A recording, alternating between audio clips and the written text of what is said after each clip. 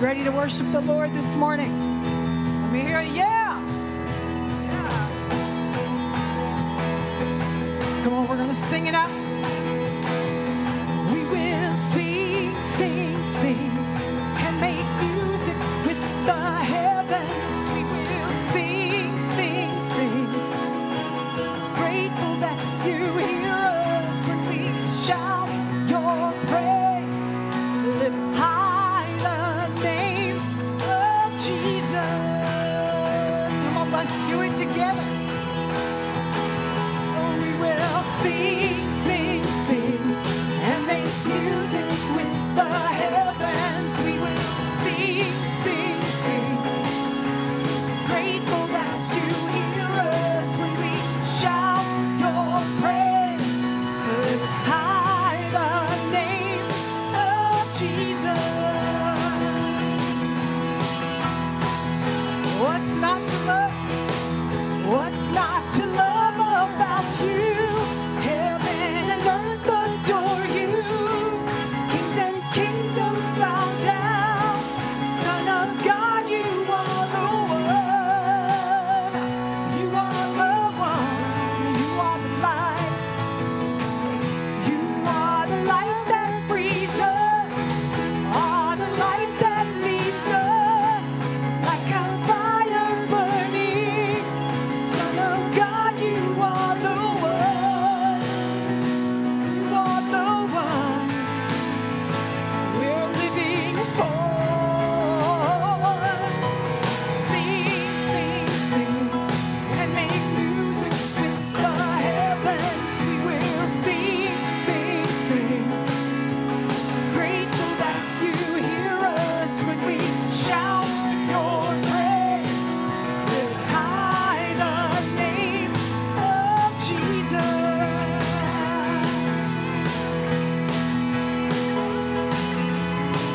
What's not to love about you? Heaven and earth adore you.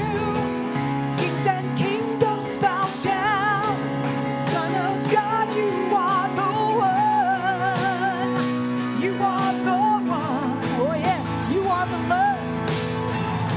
You are the love that frees us. Are the light that leads us like a fire burning. Son of God, you are the one. You are the one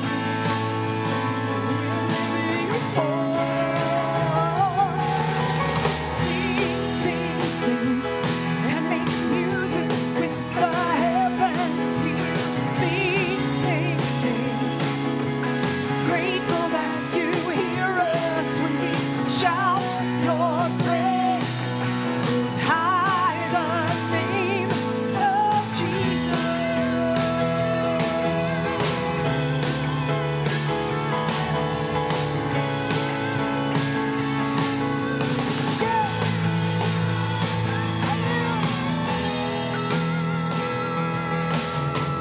Come on, let's do what we're gonna sing.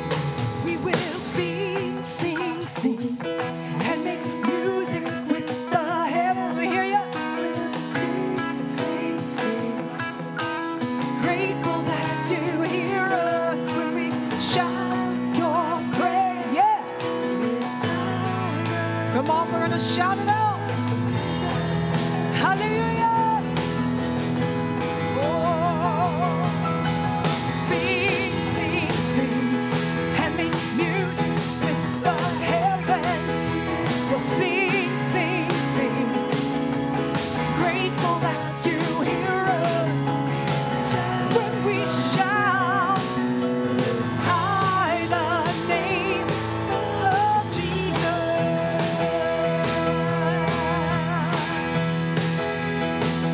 Oh, we worship you, Lord.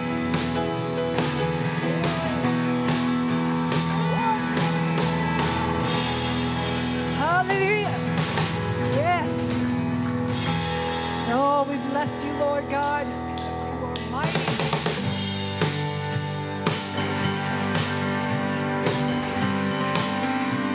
Sing of his greatness this morning.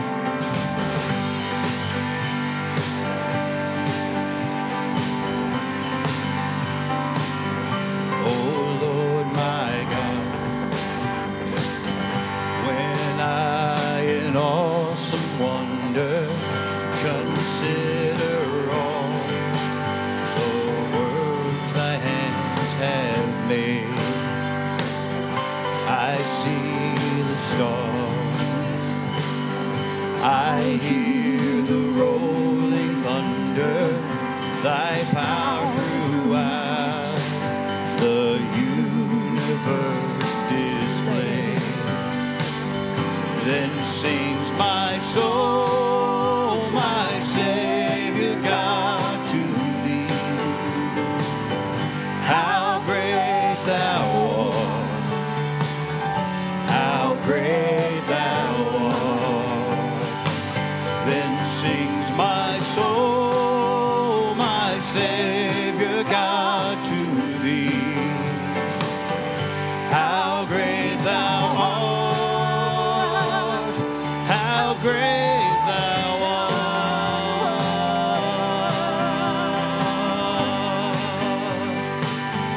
how great thou art.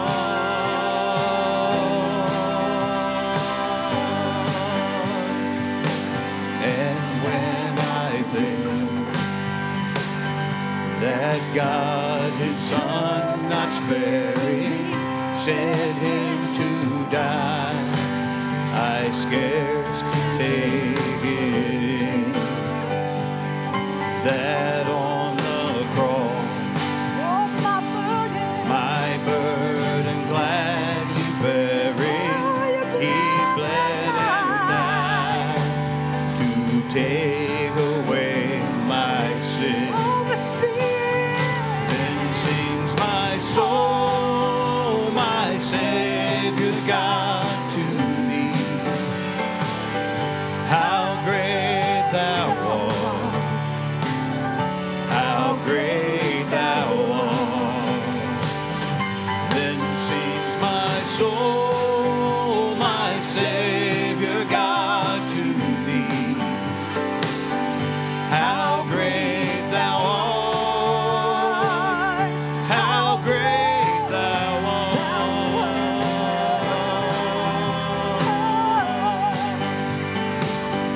how great thou art.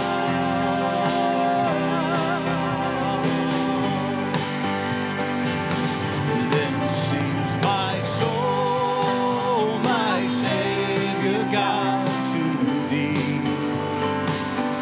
How great thou art, how great thou art. Then sings my soul, my Savior God, to thee. How great thou art,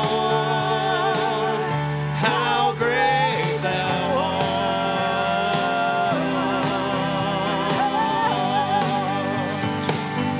how great thou art.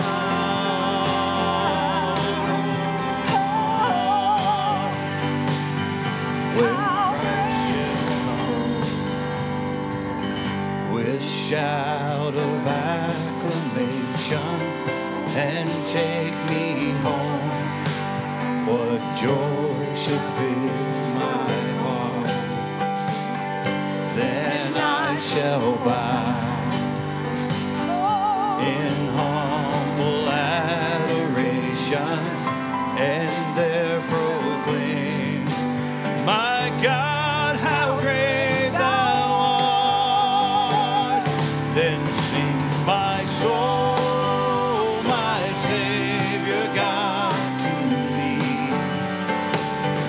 How great thou art, how great thou art. Bless you, Lord. Then sings my soul, my Savior God, to thee.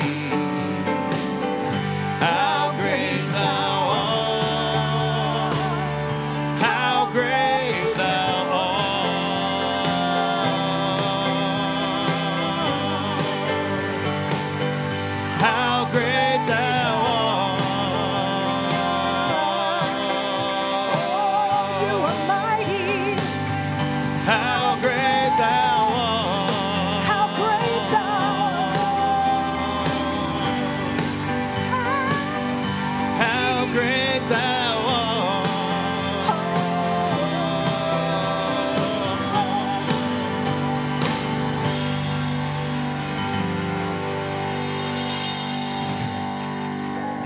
how great you are, God. Good morning, LC3. How are y'all doing this morning?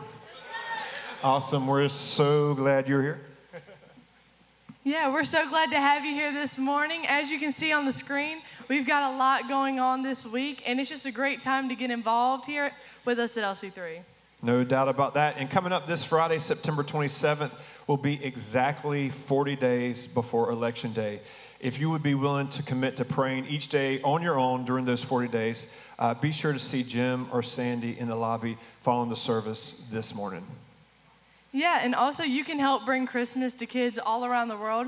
We have a packing party coming up September 28th from 10 a.m. to noon, and you don't need to sign up for this. You can just come out and help us.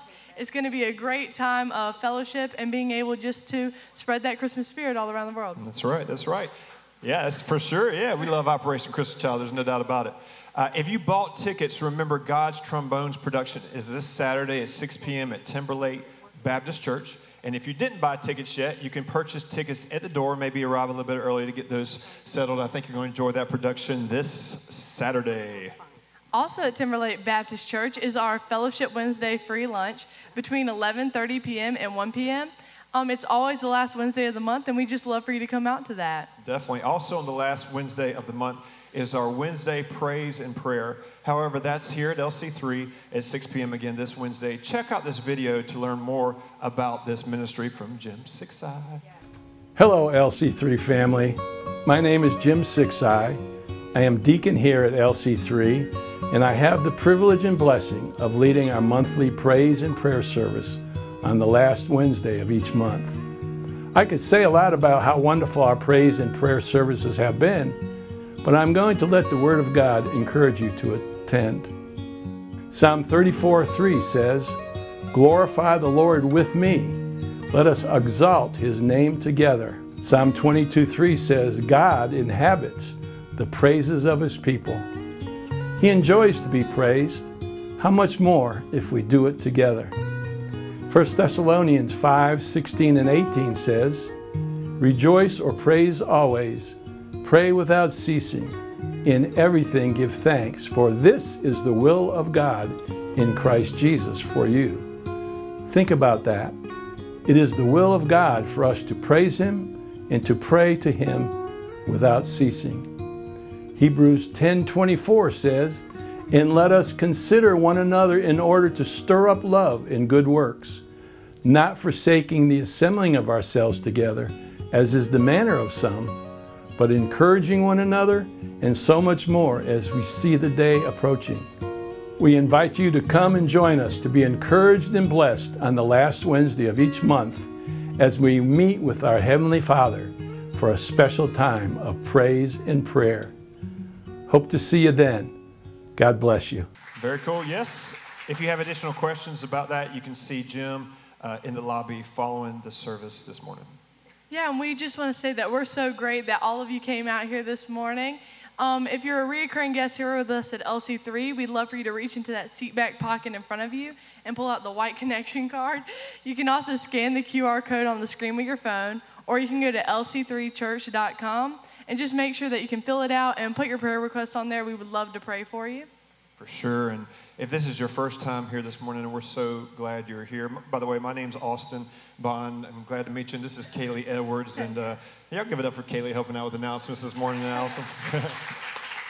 Kaylee and her father, Bobby, also teach the deeper dive class at 8 a.m. on Sunday mornings. So if you ever want to spend a little more time with her, yeah, there you go. We got a great group coming out for that every Sunday morning. Well, again, I was saying, if you're a first-time guest, we're glad you're here. Welcome. In the seat back pocket in front of you is a green connection card. If you could reach out and fill out that card and then take it to the guest booth in the lobby, they have a special gift for you today. Yeah, and here at LC3, we don't believe in passing a plate. We just don't want you to give because you feel compelled to because the person beside you gave. We believe that's something that should be between you and God.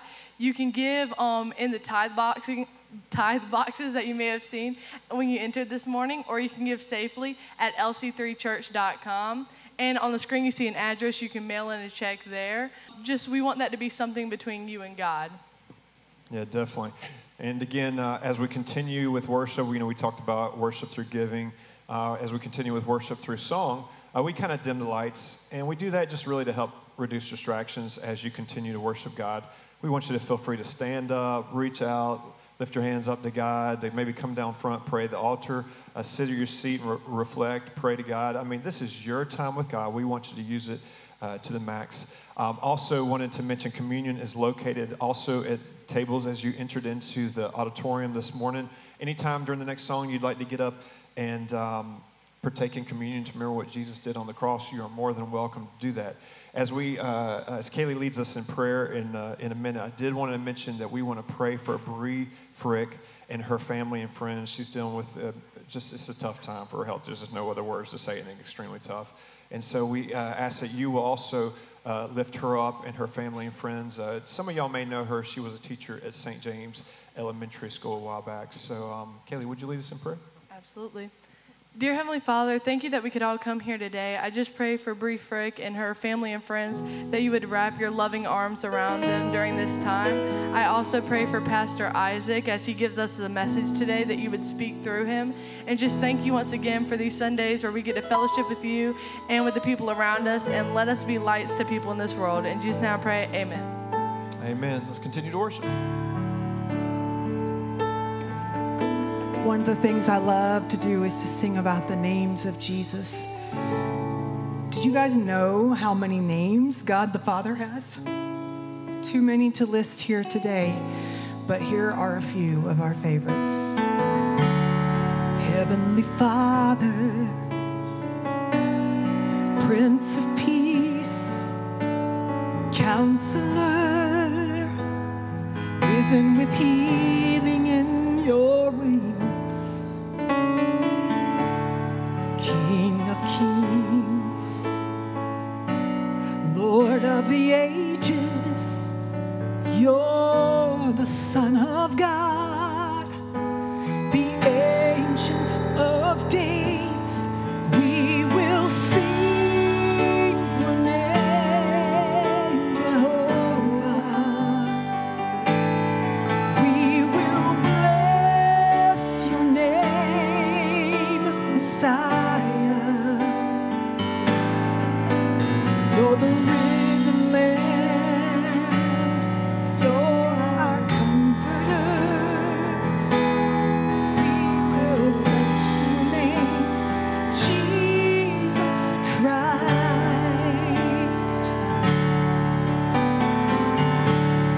Hope of glory, Rose of Sharon, you're the morning star. You're the lily of the valley, Emmanuel. God with us, lover of my soul.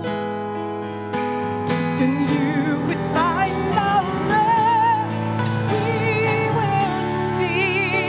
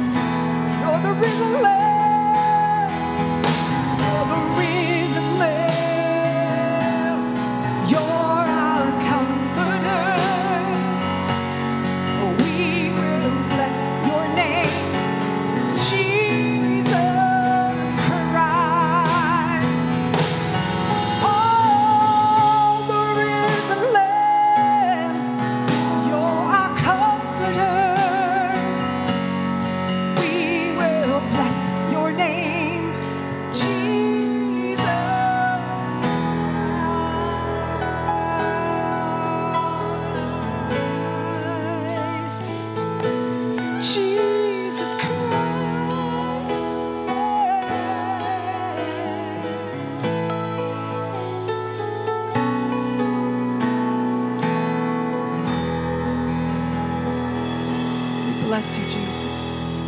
Hallelujah. There are a lot of names to call on the Father, the Son, and the Holy Ghost. But every once in a while on this journey, we hit a darkness in our life. And it reminds me of when I was a child, and we went and visited this cave. And my mom is holding my hand and my sister's, and my dad is carrying my little brother, who was probably about 3 at the time. And we go down into this cave, and the gentleman leading us down, the guide, had on his hard hat with his headlamp. And he's telling us all about the cave. And as a child, I'm not really paying attention to what he's saying because I'm fascinated with what's going on. But I heard him say something about turning the light off and it becoming dark. It's got my attention. And he says, it's going to become so dark that you won't be able to see your hand in front of your face. So he turns off the light, and I, of course, put my hand here, and I'm touching my nose. I can't see my fingers. My brother, I hear him say, Dad, where'd you go? My dad kind of chuckles, and he goes, Son, I'm holding you still. I never left. As a child of God, sometimes life gets so dark, and we say, God, where are you? He says, child, I'm holding you. Because he's always right here. You are here, moving in our midst. I worship you. I worship you. You are here, working in this place. I worship you. I worship you. You are here, moving in our midst. I worship you. I worship you. You are here, working in this place. I worship you. I worship you. You are waymaker, miracle worker, promise keeper, light in the darkness. My God, that is who you are.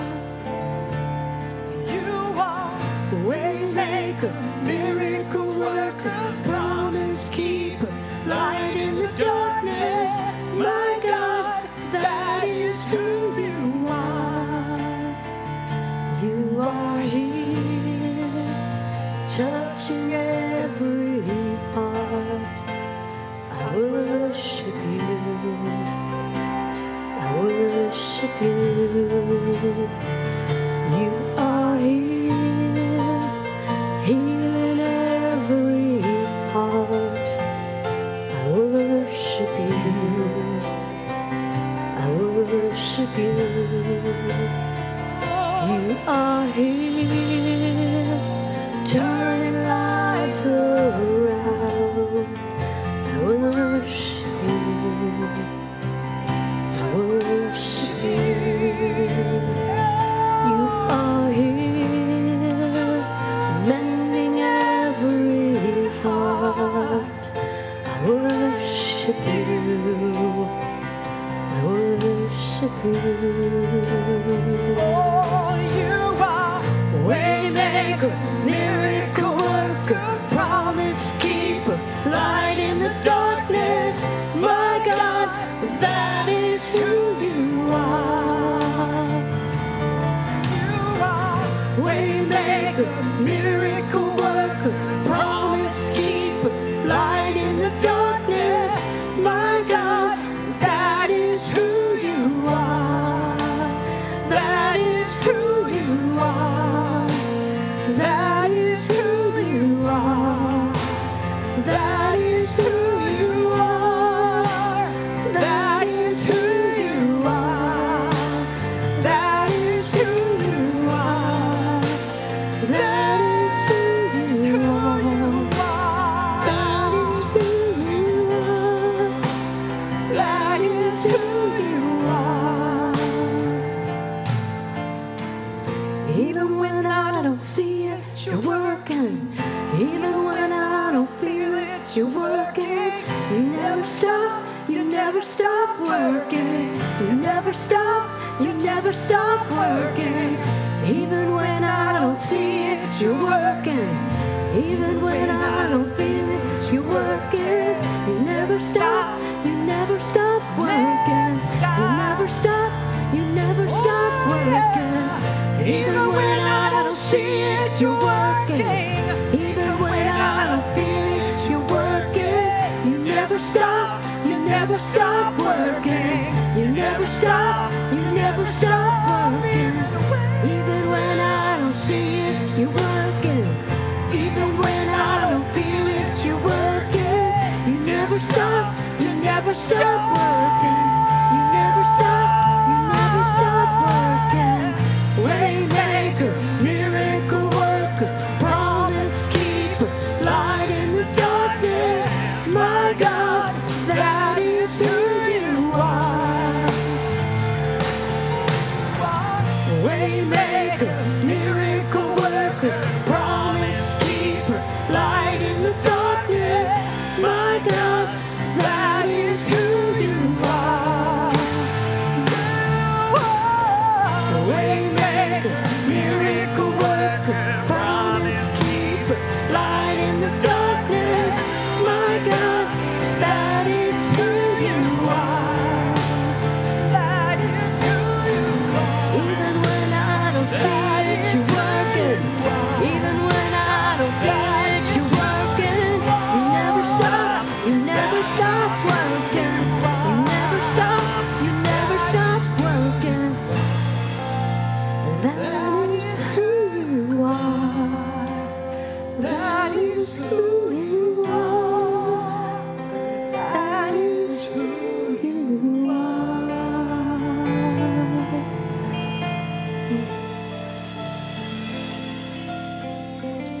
Father, we thank you for who you are to us today.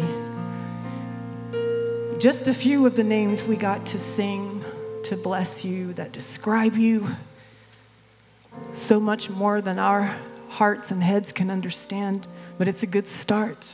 And Lord, we just praise you today. We thank you for the privilege of being here to be able to hear your word. We love you, Lord. Do you guys love him? Yes. And what did we say? Amen.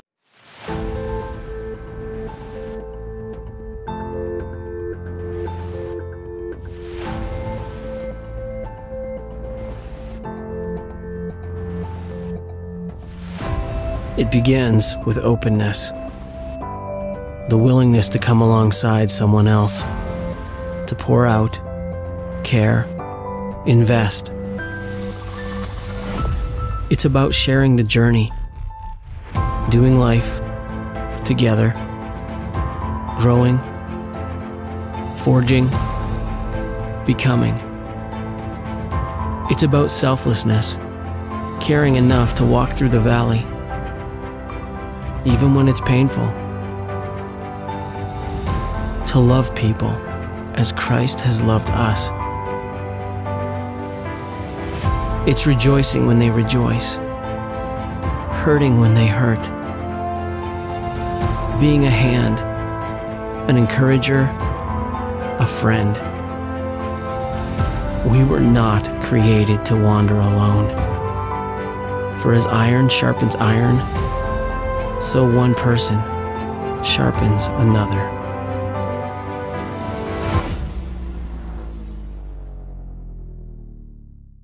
I'm going to go ahead and start us off with a nice, spicy question this morning. And I am looking for participation, so help me out here, okay?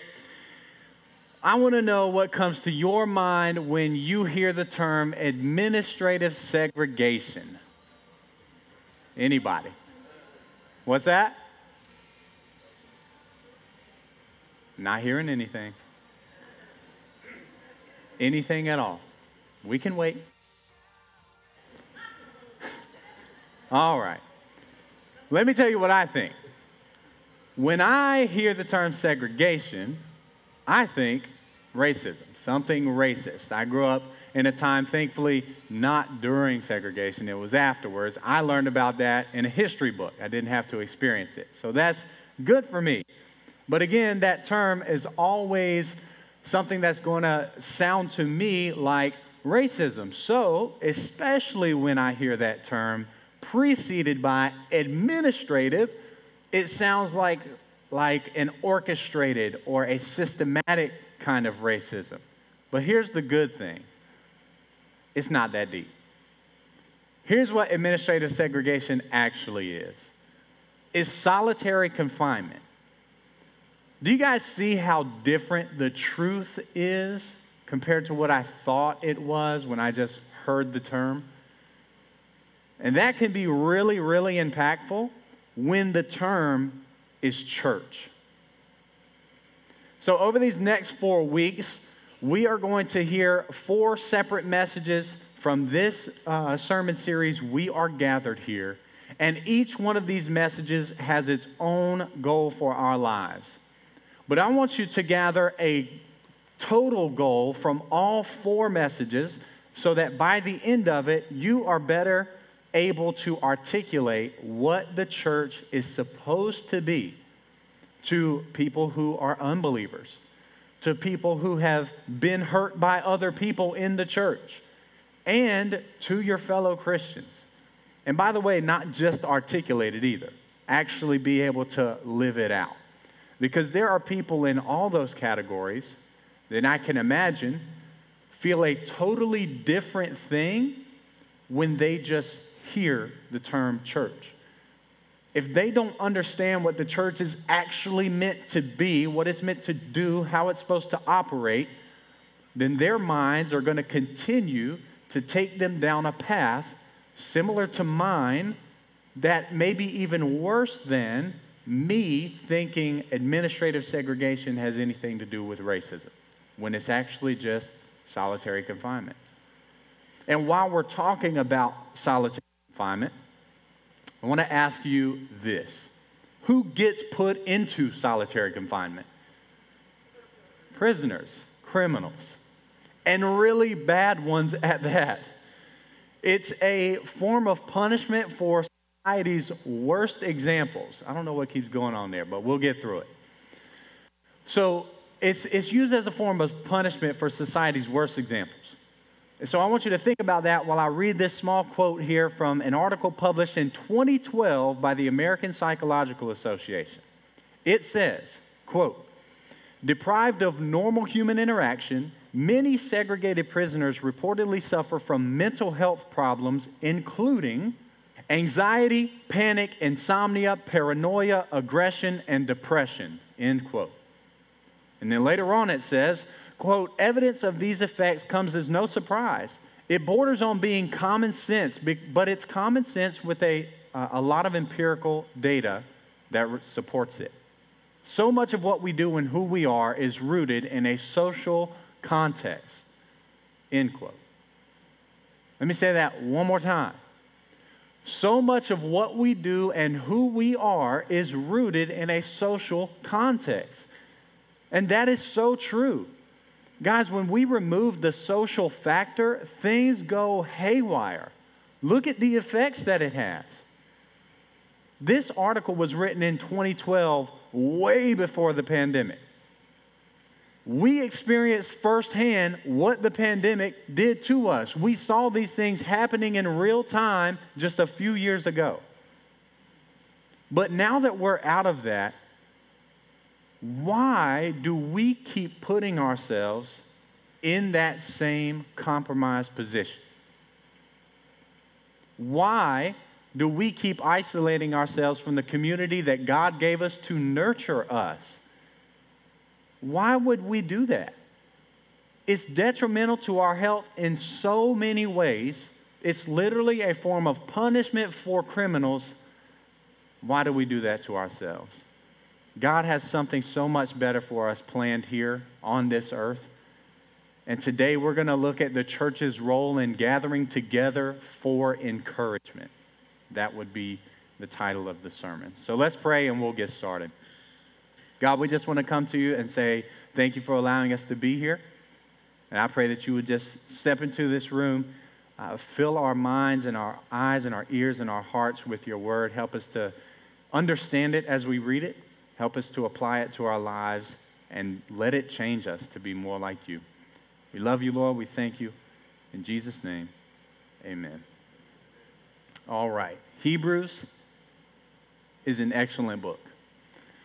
Unfortunately, we can't be 100% sure who wrote it, whether it was Paul or someone else, but this book contains a ton of information about Jesus Christ. It makes huge claims about the person of Jesus, and its overwhelming theme is Jesus' supremacy. That is, he is better than everything else that came before him, including the law, the prophets, the old sacrifices, all of that.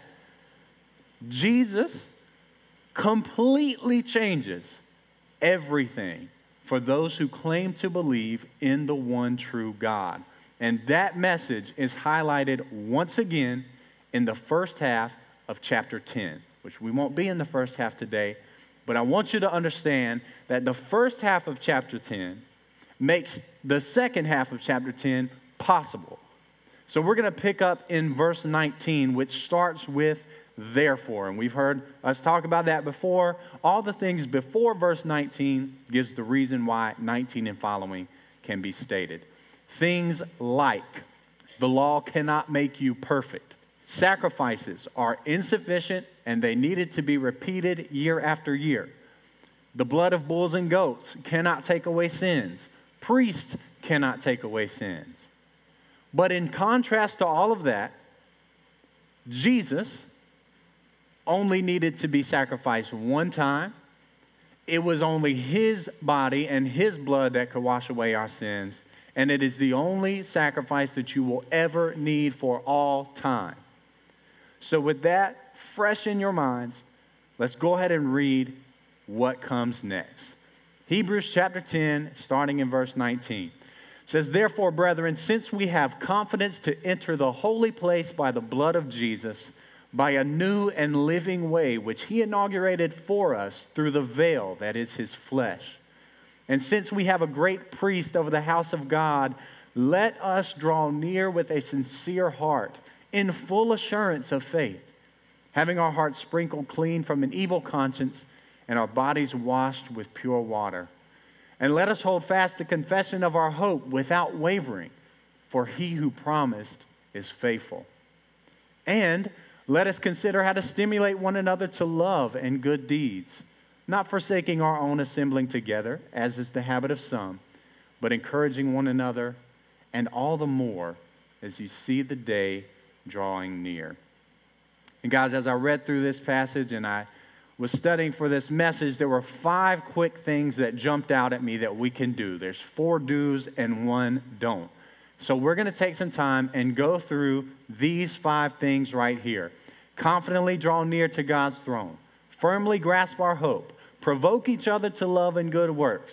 That's a fun one.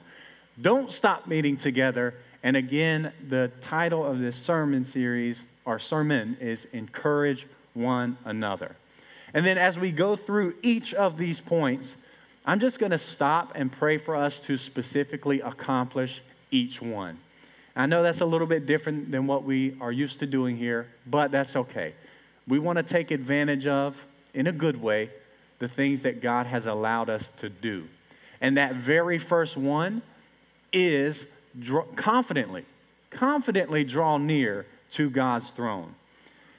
Guys, I don't think it's even possible to overstate what I'm about to say. Christians, Christ followers, we are so blessed to be able to come into the presence of God on an individual basis. We don't need a priest. We don't need burnt offerings. We don't need sin offerings. We don't need anything else but the name of Jesus. That's it. But how? How could sinners like you and me come so close to God like this? In the Old Testament, it was only the high priest of Israel that could go into that holy place called the Holy of Holies. There used to be this big veil, like a giant curtain, that would separate this place from the rest of the tabernacle. And then later on, when the temple was built, it would separate it from the rest of the temple. But when Jesus died, this real physical curtain was torn into from top to bottom. That was signifying two different things. Number one, nobody else could have torn that from top to bottom except God. And number two, Jesus' death gave us direct access to God the Father. Jesus' body and his blood are representative of that veil and representative of the blood sacrifices that used to be in the Old Testament. But his body and his blood is sufficient for all of us, for all time, once for all. And then, verse 20 also says that there's a new and living way to get to God. So yes, Jesus' death did make this possible for us, but he didn't stay dead. That's the best news we have. This living way is much better than the old way of dead animals and their blood for sacrifice could ever be. So we may now approach God's throne boldly and confidently because of Jesus. But confidence does not mean arrogance. We can't come to God and just expect him to do something for us because he owes us anything. We can't demand anything from God. Instead, this confidence that we have is from an understanding that no matter what it is that I do or have done, that doesn't change what has been done for me. And for you, by the way. Nothing we do can change that. And that kind of confidence should actually produce in us the opposite effect of arrogance. It should humble us. It should make us repentant of our sins. It should make us really want to be in that holy place more. And then, in the second half of verse 22, it talks about our hearts being sprinkled clean and our bodies being washed with pure water. This is not talking about literal things. We are not ripping open our hearts, our chest, to sprinkle anything on our hearts. And as we've talked about before, there is no physical water that can wash over our bodies and make us right with God. But we want to make sure that when we approach God, we do so confidently and sincerely, with full assurance of the faith that we have in him. And this is the first place I want to just take a moment and pray for us to accomplish this specific thing. God, we thank you so much for the reminder this morning that it doesn't matter what we have done, what we did last week, what we may have done last night, even this morning, if we messed up, God, we can still come confidently before you if we have placed our faith in your Son, Jesus. We just humbly ask you for your forgiveness, and we thank you that Jesus' precious blood has been sprinkled on our hearts to make us clean, has washed our bodies. God, please continue to just remind us every day that we both can and need to draw near to your presence. Thank you for allowing us to do that. We ask you that you help us to do it sincerely. It's in Jesus' name we pray. Amen. And then we move on to firmly grasp our hope. Now, you're going to laugh at me here, but when this picture comes up, I have some explaining to do. Okay, so guys, Friday I turned 31. And SpongeBob was one of the cartoons that I watched growing up. Now, you may not understand this at all. If you're a little younger than me or a little older than me, you might not get it. But if you do get it, I know you'll appreciate it.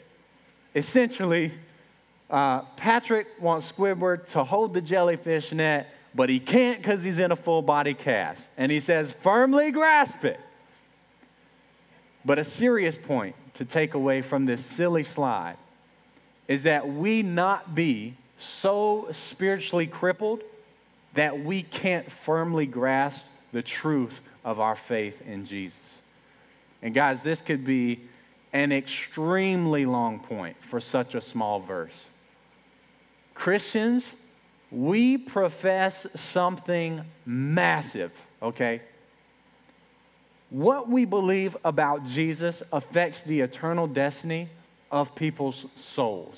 And I don't think there's a light way to say that at all.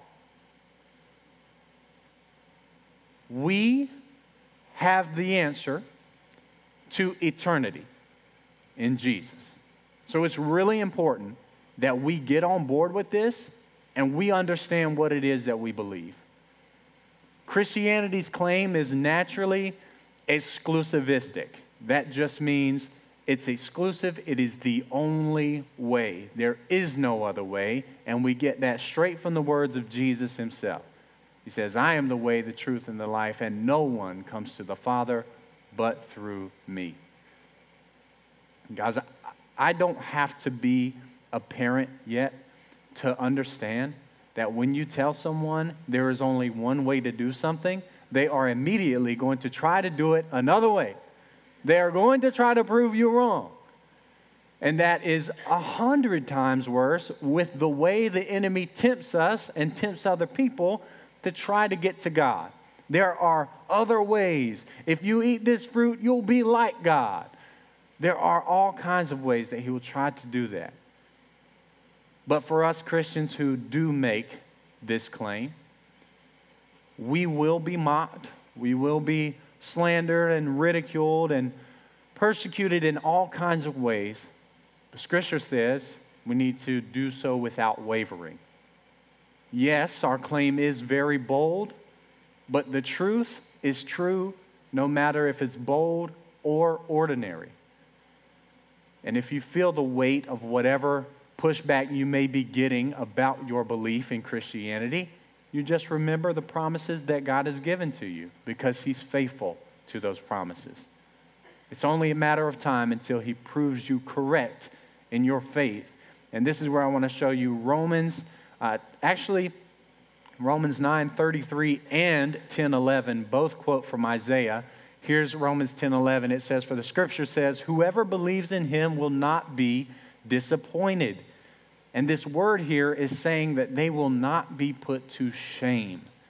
Your faith in God will not cause you shame by being proven incorrect, because it is the truth.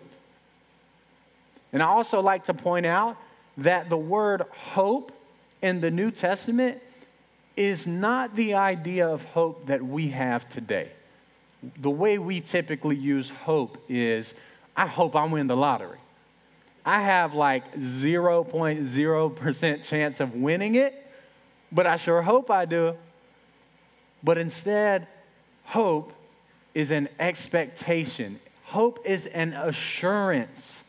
It is absolutely not a what if. Guys, Jesus is coming back, and everything that he promised is going to happen. It is expected, and it is assured. That is our hope. So, Father, we just ask for you to give us the courage to stand firm in our faith, to clench this truth of your word and your Son so tightly that we never let go. God, when the world is pressing in all around us and we have been pressed with a question that we don't know, or someone that is outside of the faith is pushing back against our faith, God, help us not waver from you. Help us to be winsome in those moments. Help us to remember your promises for us. God, help us to appropriately defend our faith and give good reasons for the hope that we have. God, we just thank you so much for your faithfulness, and we thank you for your promise that we will not be put to shame by our faith in you. God, we pray this in Jesus' name. Amen. So we move on to verse 24. This is provoking each other to love and good works. This one is funny to me because the word provoke or stimulate, as my version has it, it is actually used most of the time, if not every other time, for an angry kind of action. It is making each other angry. When Paul and Barnabas split ways, they had such a strong disagreement that they parted ways and they did ministry apart. This is obviously not the context used here. It wouldn't make any sense to say we go and anger each other and disagree with each other so much that we turn around and go love and do good things. That doesn't make sense. So this author must have understood that you and me, we can forget how to love. We can forget to do those good things. And in cases like this, there is a need for some ruffling of the feathers that should take place. Again, this isn't us pushing someone to anger, but it's that we spend time and put actual effort into thinking about how to push each other to continue living like a Christian should. Iron sharpens iron. A thriving, healthy community is going to push each other to be better than they were the next day. This isn't a judgmental thing. It's much more like an accountability partner type thing. But understand, or I understand that sometimes you have close accountability partners that should probably be left to do those personal accountability checks on you with them. But this one is much more broad. This broad calling to love and good works can be done by all of us to all of us. So we should love each other enough. We should care about the church at large enough, and we should have enough of a desire to see Jesus' representation here on earth be more like him, to push each other, to move the bar for each of us to be more like him every single day. And so, God, once again, I understand that this was a small point to make, but the impact of it is so much larger than this sermon even has time to address. So, God, we just simply ask you that you energize us and you fuel our brains with the necessary creativity and the loving push to each other to push us out of our comfort zones and into the kind of love and good works that you have for all of us. We also don't ever want to act like we are immune to this need. So we ask that you would send someone our way today or this week who will be bold enough and willing enough to push us and just nudge us back into the place that we need to be.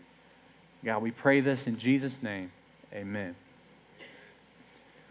And then we move on to something I'm sure we've heard plenty times. Don't stop meeting together. This is the part of the verse where you're most likely and most often going to hear it preached, don't stop coming to church. I've done that. Other pastors have done that. And that is correct. That is a correct application of this text. But I also want to point out here that this meeting together is the environment in which that last point is accomplished. We are to consider one another, provoking each other to love and good works, but the playground where that happens is the assembly of ourselves together. So again, please listen to me here.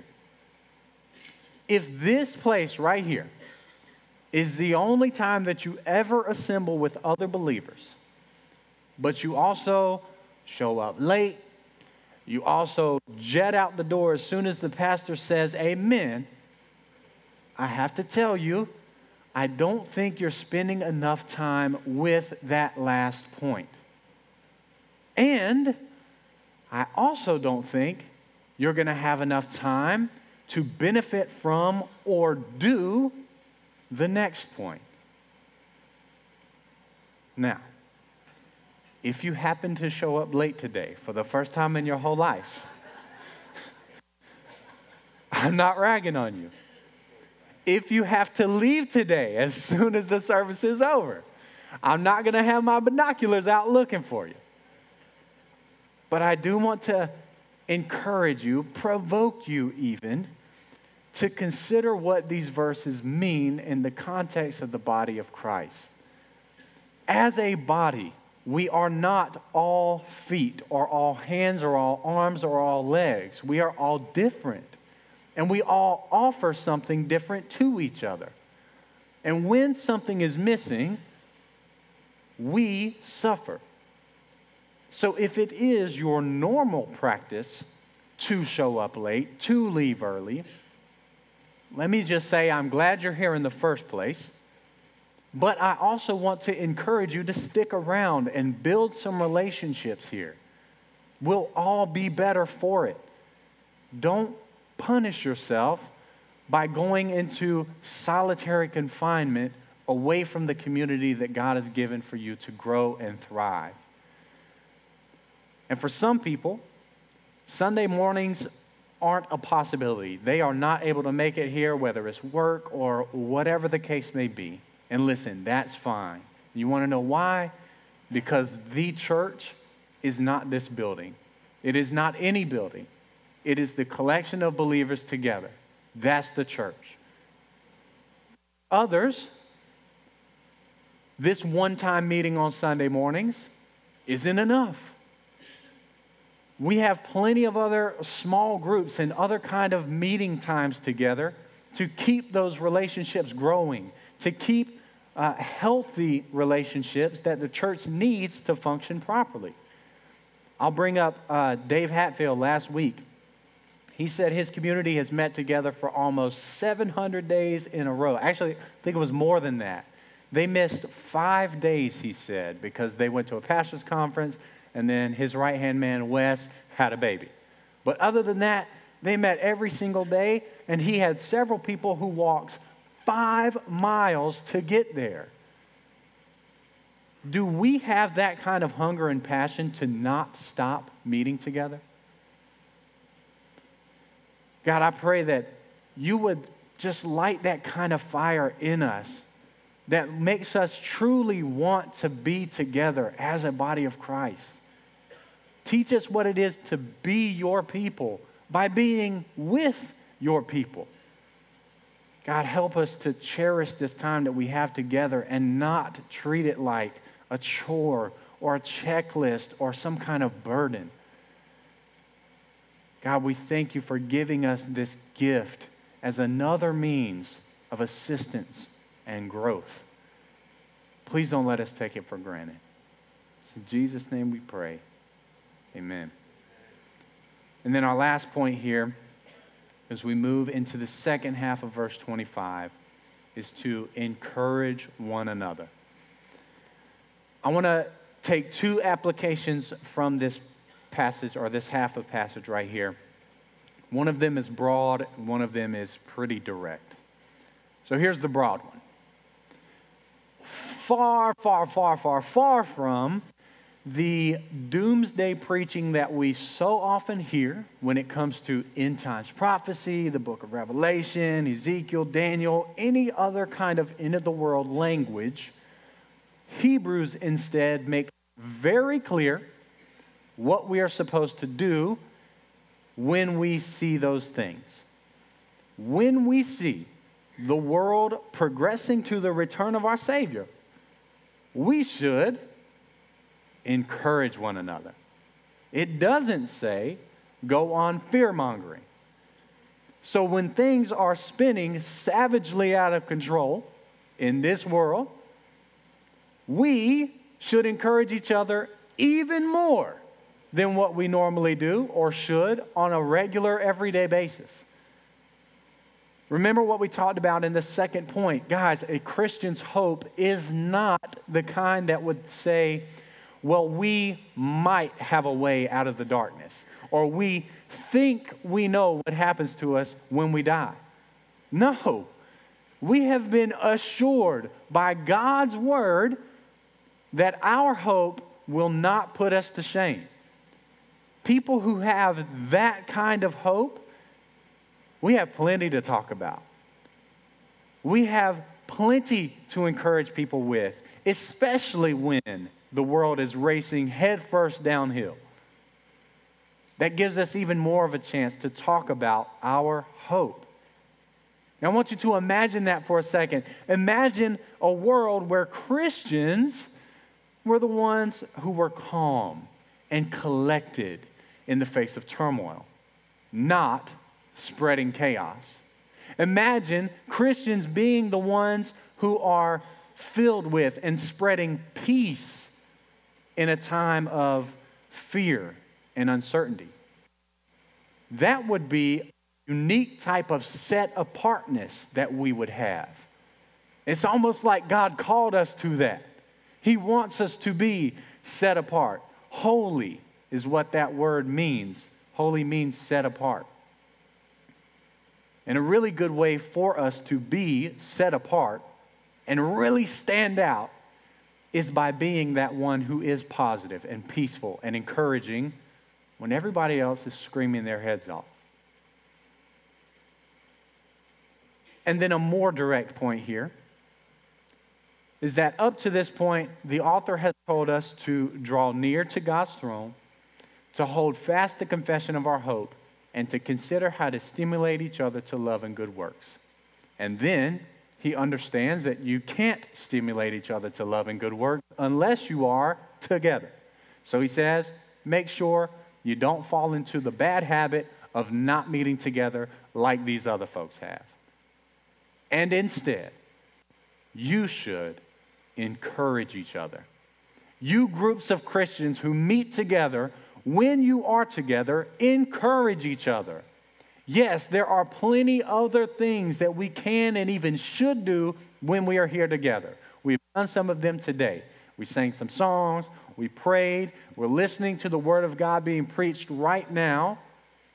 But in particular, this author tells us that part of the meeting together of Christians should include encouraging one another.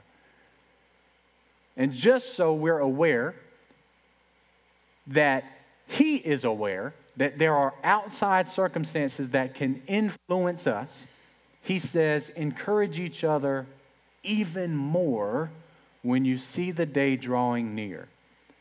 Guys, we associate with very bad things that day that's drawing near. And there are reasons for that. The apocalyptic books in the Bible give us some really negative things that are signs for the day that's coming. Jesus himself gives us really negative things of the signs that that day is coming. He says there will be wars and rumors of wars. There will be nation rising against nation, famines and earthquakes and hatred and false prophets and lawlessness, and all of these things are terrible. They're really bad. Raise your hand if you've seen this in the world today. Everyone that just raised your hand, you should encourage people more than that. So anytime you hear someone bring these things up and they are discouraging, you should encourage them with the hope that you have. Do it to two people if one brings it up. If you hear about the hatred going on in the world, bring up two ways that love prevails over hate. And remember that your hope is an assurance. It is not a what if. So God, please help us. Help us be an encouraging group of people. Your word is filled with things that will bring us peace, that will excite us for the future. Things that will eliminate the dread of our temporary circumstances. God, thank you for that. Give us discernment when to speak and what to say to boost all of us and those around us. Help us appropriately fill our time of here together. And thank you most of all that a day really is coming when you are coming back. We can't wait for that day. It's in Jesus' name we pray. Amen. Guys, it's my desire that you have been encouraged today, that you've gotten something from these 5 points that you can take and better your life and the lives of those around you. And if you need to improve in any of these areas, that's fine and dandy, because I do too. It's all right. But you know what we can do about that? We can encourage each other to do better. And if there happens to be anyone in here this morning who does not have that kind of hope, that kind of assurance in the future, I beg you to please ask someone today. Just ask. Every single day that we get is another day closer we get to Jesus' return. And we want you to be fully assured in the hope that we have in Jesus Christ. We have plenty to tell you about him, and we would love to share. So I'm going to ask Don Randall to go ahead and come up and close us in prayer. And while he does that, I just want to let you guys know, I'm going to be out in the lobby afterwards. We're also going to have some prayer team members along the side walls as you walk out of here today. Just make sure that you go up and talk to them, ask them questions, have them pray over you or for you or whatever. And I'd like to challenge everybody in here today not to leave today without first encouraging someone with something. It doesn't have to be the deepest theological thing that you could possibly think of. Just let it be something simple, something positive before you walk out of here today. Because one of the reasons that we are gathered here is for encouragement. So, Don?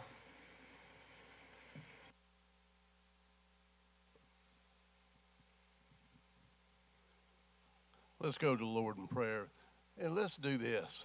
Boy, did God use Pastor Isaac today? Let's encourage him today. Wow. Boy, isn't that, what a wonderful sermon we had today. So let's go to the Lord in prayer. Father, thank you for this day you give us, boy, to hear all about you. And then, Father, the two major things we learned today in this sermon is we can boldly come to the throne of grace and ask.